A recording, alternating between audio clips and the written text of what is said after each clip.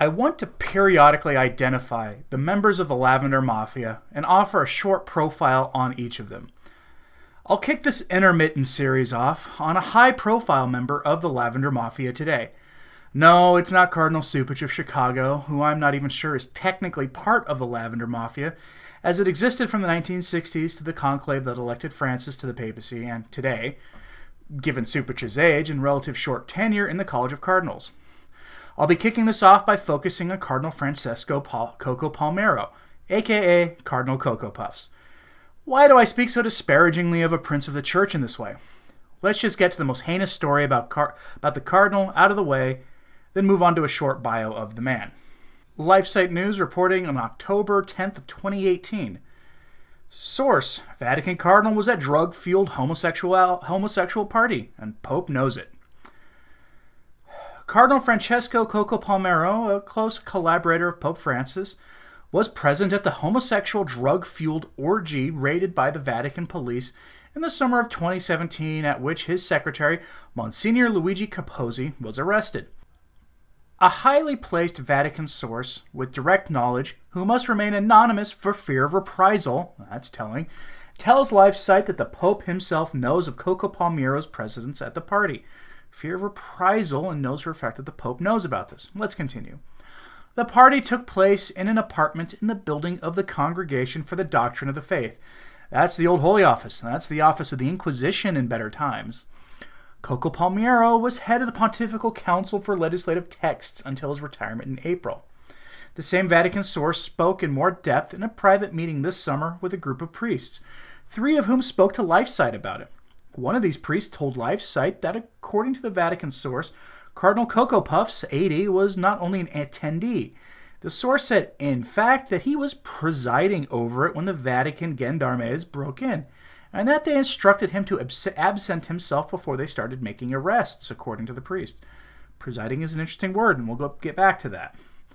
Another priest who was at the private meeting said the Vatican source stated clearly to me and a number of others that, when the police raided the apartment and arrested Capozzi, Cardinal Cocoa Puffs was actually present at the orgy. He was then told by the police to leave immediately. The priest added that the source gave us to understand that Coccopalmiero is a practicing homosexual. A third priest told LifeSite that he heard in an informal conversation in the presence of other priests from a high-ranking cleric within the Roman Curia that at the reported homosexual orgy, said Cardinal was present and quickly whisked away by the Vatican police. So we have multiple sources here confirming this in one article. As LifeSite News reported earlier, Pope Francis himself insisted that Monsignor Capozzi be given that apartment in the CDF building, instead of the secretary of the then prefect for the CDF, Cardinal Gerhard Mueller. Coccopalmiero has spoken in the past about the positive realities that can be found in homosexual relationships, and we'll get to that too. Prior to working in the Vatican, he was an auxiliary bishop of Milan under Cardinal Carlo Martini. He said in a 2014 interview with Ross whatever, if I meet a homosexual couple, I notice immediately that their relationship is illicit. The doctrine says this, which I affirm with absolute certainty. However, if I stop at the doctrine, I don't look anymore at the persons. But if I see that the persons truly love each other, do acts of charity to those in need, for example, then I can say that, although the relationship remains illicit, positive elements also emerge in the two persons. Instead of closing our eyes to such positive realities, I emphasize them. It is to be objective and objectively recognize the positive parts of certain relationships of itself illicit. Yeah, I'll bet that's your position if you're an active homosexual. We'll get back to that quote again later. The Cardinal's reduction of moral truth to a vague notional status, an ideal, with no necessary bearing on conduct, is the same as Pope Francis's approach in his post-synodal exhortation Amoris Laetitia. Accordingly, Coccopalmiero is a strong supporter of Amoris Laetitia. He wrote a booklet titled The 8th Chapter of the Post-Synodal Apostolic Exhortation Amoris Laetitia, praising the more lenient attitude toward remarried divorcees.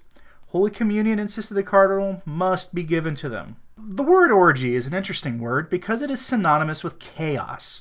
You don't preside over chaos unless you're the devil, and presiding over an orgy is typically done only in occult rituals. I'm hoping that the reports from the authorities who said he was presiding over the orgy was simply a poor choice of words, though it does have echoes of the book Windswept House by Malachi Martin, in which that author said that there was a satanic cabal in the Vatican, focused on the office of the Cardinal Secretary of State. But that's a subject for another time. So, who is Cardinal Coccopalmiero? Technically, Cardinal Cocoa Puffs is retired, having had his resignation accepted by Pope Francis in April 2018. He was first ordained in 1962 by the man who became Pope Paul VI. He was initially appointed to the position of President of the Pontifical Council for Legislative Texts under Pope Benedict XVI in 2007. There he served until his recent resignation. Palmiero was made an auxiliary bishop of Milan by Pope John Paul II in 1993. He has the reputation of being a voice on interreligious dialogue in the Italian Episcopal Conference, which essentially means that he's a big voice of working with Protestants and other schismatics, as well as other big religious groups in Europe, like, say, the Mohammedans. The issue of child sex abuse at the hands of priests is something the Cardinal has been dealing with since 2008, when, at the behest of, again, Benedict XVI, revision to procedures for handling clergy sex abuse and the applicable punishments of them were overseen by Coccopalmiero. In 2014, he explained, "We want to make this delicate material more accessible, more understandable, and easier for bishops to apply." Well, as we can see, the application of this by the bishops has been pretty poor unless it was designed to not work. Interestingly, the Cardinal was involved in the lifting of the excommunications of the 4 bishops of the Society of St. Pius X, the SSPX, who were consecrated by Archbishop Marcel Lefebvre. Most notably in this is that Cardinal Cocoa Puffs made no mention of one of those bishops, Bishop Williamson, as who is an avowed Holocaust denier. Although I don't understand why this caused controversy at all, since having controversial or even offensive opinions about non-dogmatic issues is not something normally a consideration for the licitness of an excommunication. But again, that was a controversy stoked by the secular media and by the sort of left-wing Catholic media, the secularized Catholic media. In 2010, Benedict XVI appointed him to the Congregation for the Doctrine of the Faith for 5 years, which those terms are renewable. 2012 was a huge year for Cardinal Cocoa Puffs when he was appointed to the following Vatican offices. In the 21st of April 2012, Cardinal Coccopalmiero was promoted to full membership for the Congregation for the Doctrine of the Faith. Later that year, he was appointed to the Apostolic Signatura, the Pontifical Council for Promoting Christian Unity, and finally to membership in the Congregation for the Causes of Saints. Remember how all of the saints, or all of the popes that have been canonized in the post-conciliar era, were canonized by Pope Francis. His elevation to these posts was done by Benedict XVI. In the 2013 conclave, he was actually declared to be Papabile, that is, a contender for the papacy. He actually received more votes initially than any other Italian cardinal. True to his nature as a likely sodomite, his role in attacking the sanctity of marriage has been undeniable. He was appointed by Pope Francis to the supposed reform of the annulment process. In the first synod on the undermining of the family, Cardinal Coccopalmiero was quoted as saying that he expected more than what was done, which already streamlined the annulment process. Again, let's quote him. "Let me say that I felt very much involved in the Pope's concern for responding to the expectations of many people who are suffering through problems connected to their relationships. This concern was certainly reflected in the work of the Synod, in the way that widespread sensitivity to these problems emerged. Still, I personally expected more from those who showed that they simply wanted to reaffirm the doctrine.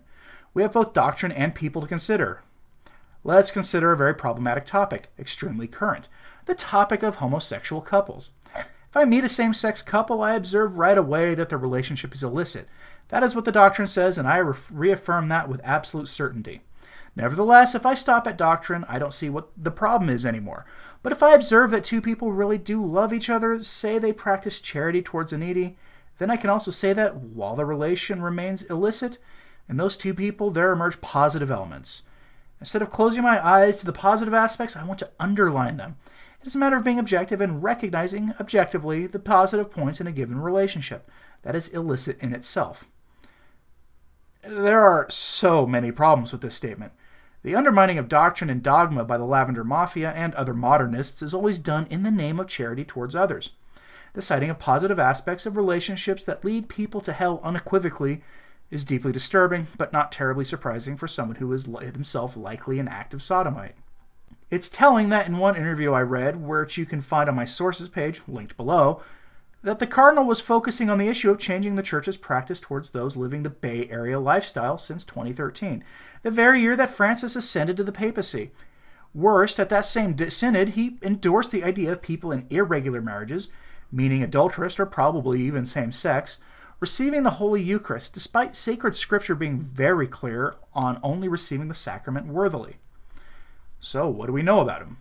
We know that even after the news broke about the drug-fueled orgy in the Vatican, Pope Francis remained silent on the issue, just like he has on the dubia and on Vigano.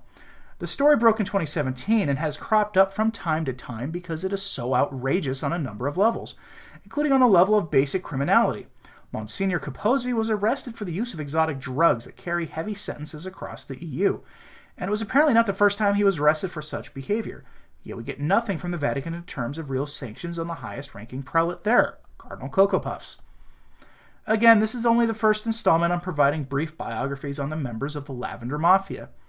If you have a suggestion for who I should profile next, leave a comment below. If you like videos like this, like and share this video and subscribe, and click that notification bell below. You can support my work if you want to through Patreon. A link is found in the description below, along with links to my Twitter, the blog, and the Facebook page I manage. For Return to Tradition, I'm Anthony Stein. Ave Maria.